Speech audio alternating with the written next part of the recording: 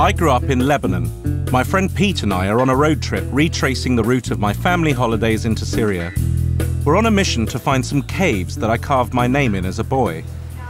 Today is our last day in Lebanon before we enter Syria.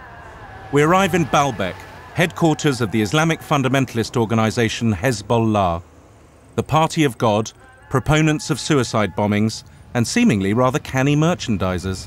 What's that? Shohei. This is Hezbollah? Hezbollah t-shirt. Hezbollah t-shirt? Okay. Wahad. How much?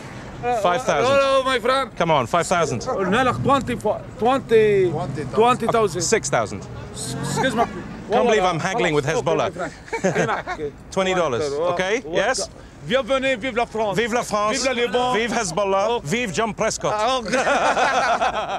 With the ruins of Baalbeck currently under the control of Hezbollah, who are not exactly known for their party scene, it's pretty ironic that this ancient Roman site was dedicated to Bacchus, the god of wine, dance and sex. This is the equivalent of a kind of Club 1830. Yeah, this was party central times. for like 600-700 years. After a busy sort of year at the Forum, yeah, you take a package holiday down to Baalbeck and you just get, absolutely wasted. Do you want me to read a little bit? Yeah, I'm going to go on, but you do.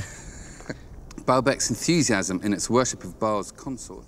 Baalbeck was always one of the first stops on our family expeditions. I mean, I had hoped coming back they'd have finished it, but still no progress. Those are the biggest columns in the world. You used the word girth, didn't you? Because their girth is 2.3 metres wide. That's big, isn't it? Yeah. That's horseboy. Yeah, so they're only 6, there used to be 59. I mean, this is the most incredible place, and there's absolutely no one here. Do you think it has something to do with the town being a kind of headquarters for Hezbollah?